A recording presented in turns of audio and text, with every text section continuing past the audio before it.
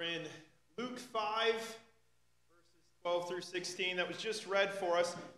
And it's interesting as we think about Luke up until this point. We've been working through Luke, and Pastor Ken was walking us through there. And the last passage that we discussed, we see Simon Peter falling down at Jesus' feet and saying, "Depart from me, God, I am a sinful man." And then in this passage, we see this cleansing of a leper. And in the next passage, we'll see this healing of a paralytic man, a paralyzed man.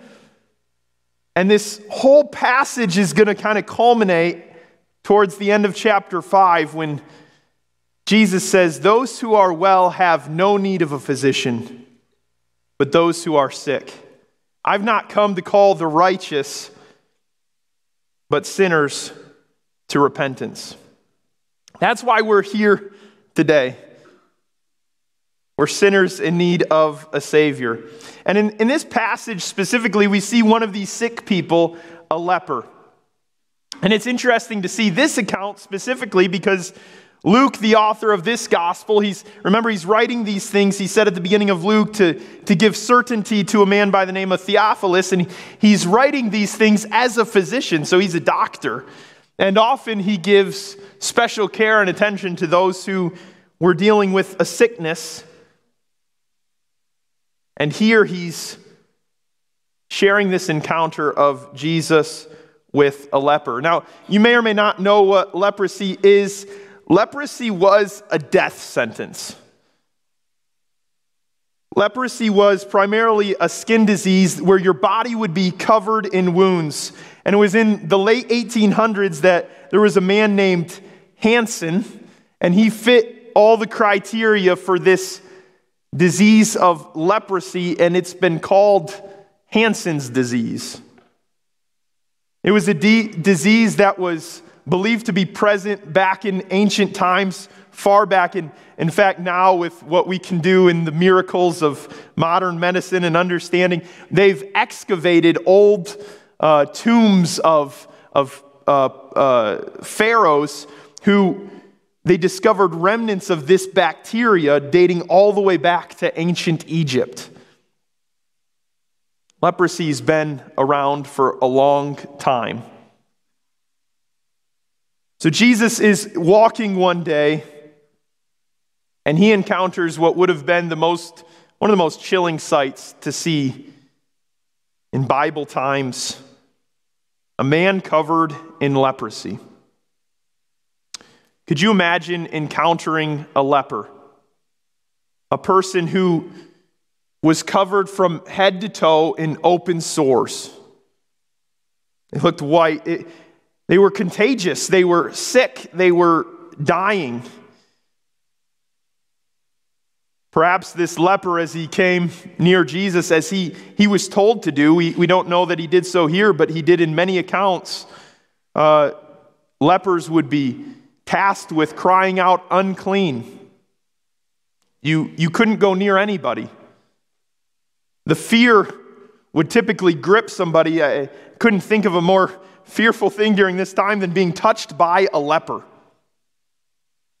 That disease that culminates in a painful death being spread to you. Consider what it would mean just for a second for your friend or your spouse or your child to have leprosy.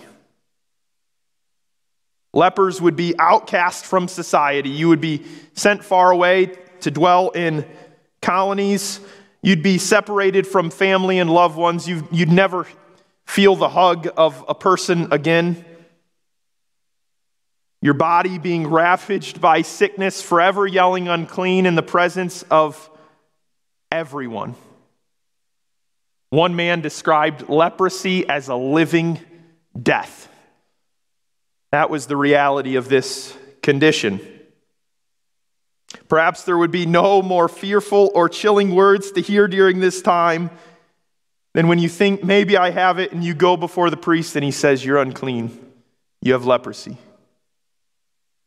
And on top of all that, just the pain that goes with having this sickness, typically people saw leprosy or a leprous person as somebody who received judgment from God.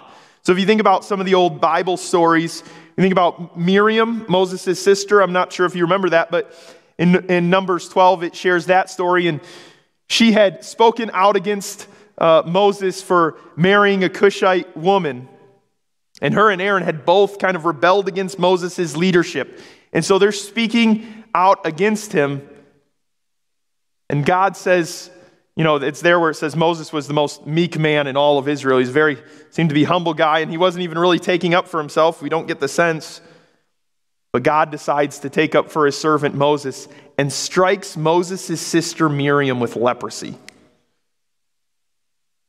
She's sent outside the camp. She was ultimately healed in part by Moses' own asking, "Will you please forgive and help my sister?" So it was a result of Miriam's sin that she received leprosy. Gehazi was another one. I'm just testing your Bible trivia today, right? I'm sure many of you guys were thinking about Gehazi on your way in. And Gehazi was Elisha's servant. And if you remember the story, there was Elisha, there was Naaman, and there was Gehazi. And Naaman was healed of leprosy by Elisha. So Naaman had went to Elisha for leprosy and dealing with leprosy, and Elisha said, "Naaman, go dip in the Jordan 7 times." And it's kind of dirty, didn't want to do that, but Naaman had leprosy, so he was willing to give it a try, and so he does. And when he comes out the 7th time, he's clean. The leprosy's gone. And so he says, "Elisha, let me pay you." Elisha says, "I'm good. I don't need it." Well, when Naaman leaves, Gehazi, Elisha's servant, starts thinking, that guy was willing to pay. What if I just run down, get his attention? Maybe he'll give me the money. Elisha is good, so he doesn't need it. I'll just hold on to this. So Gehazi does that, and when Gehazi gets back to the house, Elisha's waiting there, saying, "Gehazi, where were you? Where'd you go?" And nowhere is what he responds. I didn't go anywhere. I just, running errands, taking the camel into the shop, whatever. And he comes back, and Gehazi was struck with leprosy as a result of his kind of underhanded ways there. He had it until he died. Uzziah was the third one. He was the king of Israel. That story's in 2 Chronicles 26, and Uzziah was lifted up with pride, and he grew strong. And so he said, "I am going to not just be the physical leader of Israel, but I'm going to be the spiritual leader of Israel." So he goes into the temple, and he says, "I'm going to sacrifice." There was a guy, Azariah, who has recently become one of my Bible characters that I'm just amazed by.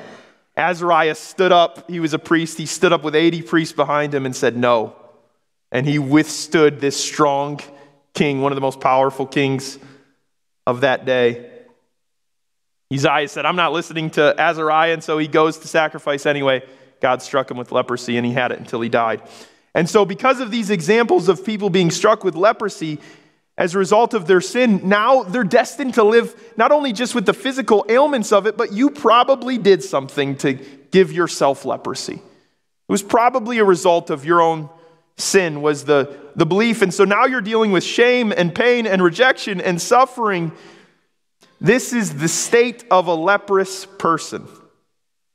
And we don't know much about this leper. This story is recorded in Matthew 8, Mark 1, and here. We don't know his name. We don't know the location he was found in. We don't have many specifics at this point, but we do know that he was facing this death sentence. And it's here as he's walking in the city, which something he really probably shouldn't have been doing anyway. He encounters Jesus. Many people have saw leprosy as a parable for sin in the Christian's life. And there's discussion as to whether or not that's appropriate, but there's a lot of connections between leprosy and what we know about that and sin. So an example would be in Isaiah 1:6, it talks about how the nation of Israel was sick from the tip of its head to the foot down below. The whole body was impacted by sin. Well, leprosy runs from the soles of your feet to the crown of your head, you become wholly unclean. So sin impacts the whole body. Sin makes you unclean like leprosy. Leviticus 13 and 14 talks about everything that went into the idea of leprosy. If your desire is to read some ceremonial laws on leprosy, Leviticus 13 and 14 is the place to go. You can get all of an understanding of the ceremony surrounding it. But basically, the person suspected of leprosy was to show themselves to the priest. If they're considered to have leprosy, Leviticus 13:3 says that you'd be then deemed unclean. So just as a leper would be considered unclean, so people who have sin in their lives are unclean. They're in need of cleansing. Isaiah 64:6 says, we've all become like one who's unclean. All our righteous deeds are like polluted garments. We all fade like a leaf, and our iniquities like the wind take us away.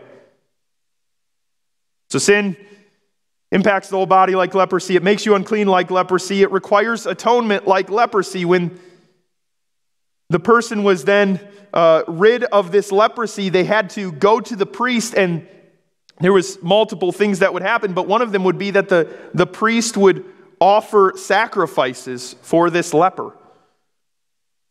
So once the leper had been marked clean, the priest would offer sacrifices and would atone for this period of uncleanness. So sin requires atonement just like leprosy did. Sin, when it conceives, it brings forth death like leprosy. Leprosy was a death sentence, and sin is a death sentence. James 1 says that when temptation brings about sin, and when sin conceives, it brings forth death. Sinners, like lepers, we're dead in our trespasses and sin. We're the walking dead. But Christ, right? One person said, leprosy is an outward and visible sign of the innermost spiritual corruption. And Kent Hughes says, the leper is a physical illustration of ourselves apart from the cleansing work of Christ. Sin has invaded all our faculties. So leprosy wasn't just given as a judgment for somebody who deserved it, right? That's not what I'm saying. What I'm saying is leprosy is similar. Being a leper is really being similar to somebody who's caught and dead in sin. There's a lot of similarities there. So now to the actual story. What does this leper do? While he was in one of the cities speaking of Jesus, there came a man full of leprosy. And when he saw Jesus, he fell on his face and begged him. The first thing this leper does is he identifies Jesus. We know the leper was in the city. He doesn't appear to be just wandering. He appears to be looking for something or someone. And when he sees Jesus, he responds as if he had been searching high and low for this man. He falls on his face before him. He identifies Jesus as the solution to his problem. This is so similar to us. Whatever we're wrestling through or going through today, can I assure you of this reality that Jesus is not your problem,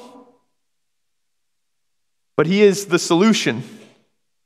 It can be easy to find yourself believing that if you didn't have to worry about obeying laws or following God or growing or controlling your anger or whatever the thing may be, loving my spouse better, right? Being gentle with my children or grandchildren or whatever the case may be, if I didn't have to worry about those things, I wouldn't have problems. And God puts these things on me. But the reality is that Jesus is not our problem. Our own hearts are our problem. If we were all alone without people or company, there would still be problems because the problems come out of our own heart. And Jesus is the solution to that. And so the leper identifies Jesus, and then in humility, he falls on his face before him.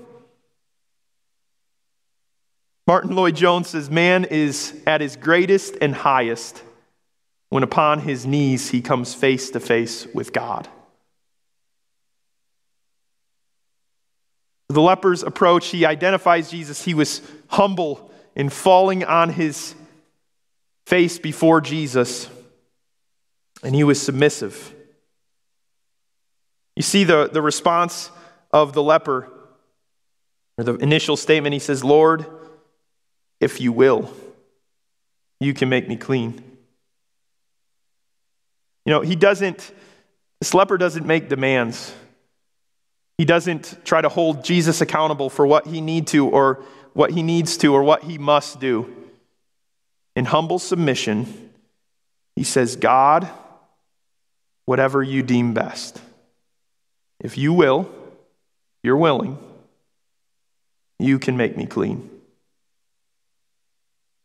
And what a posture for us. We would go to God. We were talking today in Sunday school about the illusion of feeling like we have control over a situation or circumstances in our life. Reality is we don't. Certain things may give us this illusion like we have control or like we know what we can and can't do and can and can't accomplish. But the reality is that we can't add an hour to our life if we want to.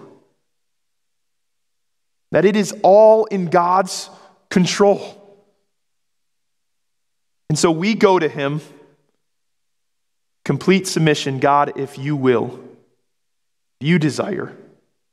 It's all about you. And the leper, he acknowledges that his filth, his own sickness, is the problem. The leper saw that he needed to be rescued. He was not in a power position here. He needed God's help. And for us to see ourselves in any type of power position different than the leper would be an illusion, because we are so many ways similar. The leper gives us a beautiful model of how do you go to God when you're wrestling with sin, when you're struggling with what to do and where to go, and how do you come to him? Well, you look to Jesus, you humble yourself before him in his word, you submit yourself to his plan, whatever you deem best, and you acknowledge your need. I'm in need of you, Jesus. And we'll see, spoiler alert, that the man does get healed, right? We've already read that a little bit. But all signs points to, he was healed because he was desperate for Jesus. He was desperate for salvation. He was desperate to be saved. So if you're here today and you don't know Jesus, can I implore you to have that desperation? There is nothing of greater value, of greater beauty, of greater significance than to encounter Jesus. And so we see the leper's approach and then the Messiah's willingness to cleanse. This is, one of the most impactful things. And I don't know if we can even fully grasp it if we were not in this scenario, what this must have looked like. Verse 13, Jesus' first action. And Jesus stretched out his hand and touched him. The leper with open sores and open wounds, who has been outcast from society, left, kicked out of what would have been his home and with his family, and perhaps has never been touched by an individual in months or days or years. Jesus, when encountering the leper, and perhaps the group around him were maybe stepping back away from this leper. I can imagine if a leper were to walk down the middle row, the people on the edges here would probably scooch away a little bit. I don't want to get any of this sickness. I'm not sure what's happening here. Right? We've done this over the last few years. When you see somebody cough in public, you're very aware of that, right? Because the spread of sickness. And whenever I cough in public or one of my children cough, I'm looking around like I need to kind of keep them away from everybody. But Jesus doesn't do that. He leans in and touches the leper. Do you realize the significance of him touching the leper? That Jesus touching the leper, first of all, it broke tradition. It would have rendered Jesus unclean, right? Leviticus 5, you're not supposed to touch a leper. And Jesus did that. So he already broke it without being considered unclean. So he already broke that. Jesus touching the leper demonstrated that he had power over death and disease. Jesus was on a mission to die on the cross for our sins. And if he would have died before that, that would have been problematic. But Jesus knew he had absolute power over death and disease. He had no fear of what this leper and his sickness could bring to him. Jesus touching the leper, it would have ensured death, right? For any human, when you reach out and touch a leper, it's almost an assured death. But not for Jesus.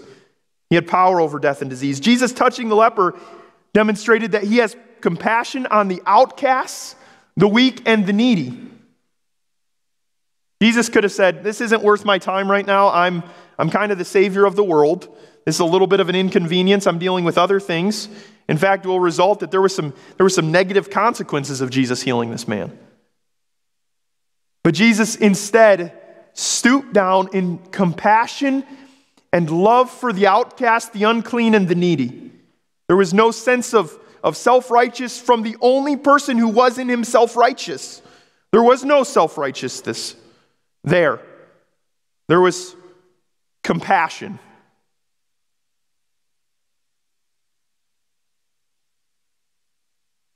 And later in this chapter, as I mentioned before, he'll say that he came for the sick. He came for the weak. He came for the needy.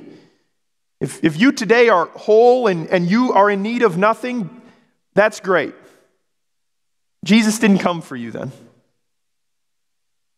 But if you are needy and fall short and fail, that's great, because Jesus came for you. Jesus touching the leper, ultimately in the bigger picture of everything, it demonstrated that the Messiah is here. The one who they had been waiting for has arrived. Jesus, throughout Luke, one of the things that we're gaining confidence is that Jesus is the one true Messiah. He is the one who will come to reverse death and disease. I'm going to cough in public after saying that, so please don't ostracize me. Jesus had come to reverse the curse, right? And I'd mentioned this one of the last times that I had preached. Sin and death had came and was spreading rampant throughout the world, but Jesus was showing that he is the Messiah who will one day make all things new, and he gives us a glimpse in it in this passage by healing a person who was going to die. See, Elisha, he had healed a leper, the prophet Elisha.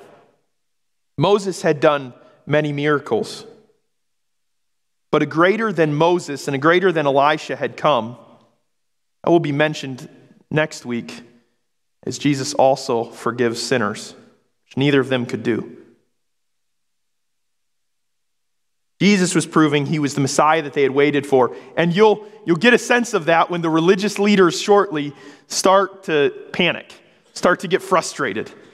That starts in verse 17.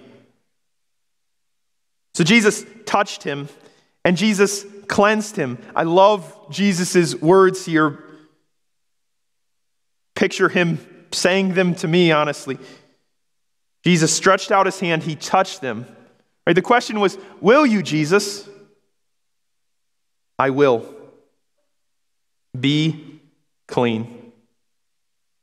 You know, we talk about all the different characteristics of Jesus, and there's so many to talk about.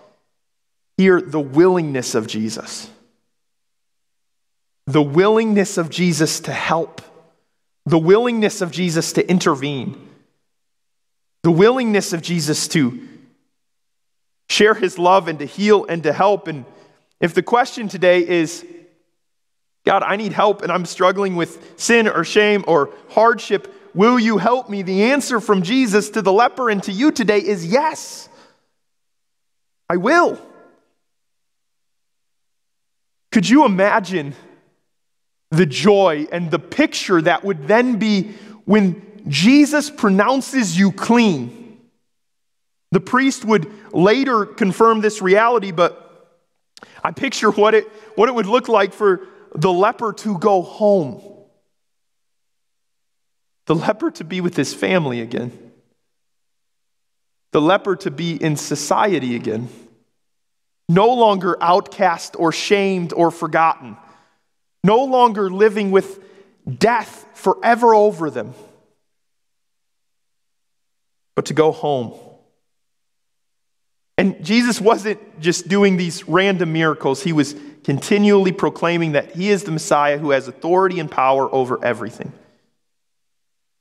One of the interesting concepts, too, about Jesus touching and cleansing this leper, Jesus didn't become dirty by touching the leper. The leper instead was made clean. That doesn't happen for any of us.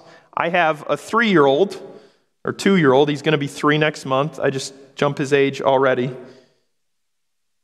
A 2-year-old who, it's amazing when he eats a sucker. If you want to ever passive-aggressively get back at me for anything, just give him a sucker, right? It's just everywhere. You're pulling it off the pants, it's in between the fingers. And often I've went down and to hold my child's sticky little hand, and I find the stickiness, the residue is on my hands. What has never happened is I went to clean my kid's face or hands, or went to just touch him. He never becomes clean by my touch. I always become sticky by his. My parents are in town, and they're taking them to get to like IHOP or something afterwards to get pancakes. So there will be syrup, just that's their thing. They can deal with that. We don't eat syrup when I'm making dinner or whatever, but Jesus does not become dirty. The leper becomes clean. This is what happens when Jesus intervenes and acts in your life. He doesn't become defiled by your sin. You become clean through his holiness, through his being other and separate and distinct from anybody who has ever lived. And so Jesus cleans the leper. And then Jesus charged him. He says, don't tell anyone. And that's always an intriguing thing, right? Why did Jesus say don't tell anyone? Now, maybe Jesus wanted him to be silent until he was officially declared clean by the priest. Seems like Jesus most likely was trying to prevent excessive excitement over his healing ministry. We'll see he struggles to move around, to go to different places. You're going to see in the next passage, I keep alluding to it, but they're going to have to tear off the roof just to get people down to see him because there's so many. But he says, don't tell anyone. Said he charged him, verse 14, to tell no one, but go and show yourself to the priest and make an offering for your cleansing. So the two things that would need to happen when you have been cleansed of leprosy or your leprosy is gone is you'd have to show yourself to the priest to be pronounced clean, and the priest would have to sacrifice, make an atonement for your sins. But here's what's interesting is even the most effective priest, the best high priest, best priest who's ever lived, all they could do was declare a reality. You're clean or you're unclean. They could only observe and declare what they see. Jesus could declare a new reality. He could make something happen with his words. So the priest would proclaim, you look clean, you're clean. Jesus says, you look dirty, but you will be clean. He's a great high priest. He's a better high priest. This is the reality of why Jesus came. He came to cleanse. He came to seek and to save the lost. Towards the end of this passage in verses 15 and 16, you start to see this tension ramping up.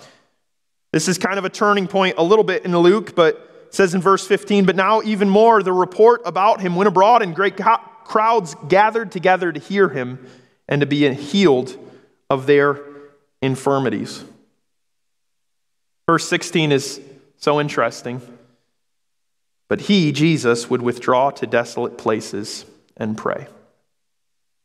In the midst of all the excitement and the hubbub surrounding Jesus and his miracle working, he withdrew for communion with the Father.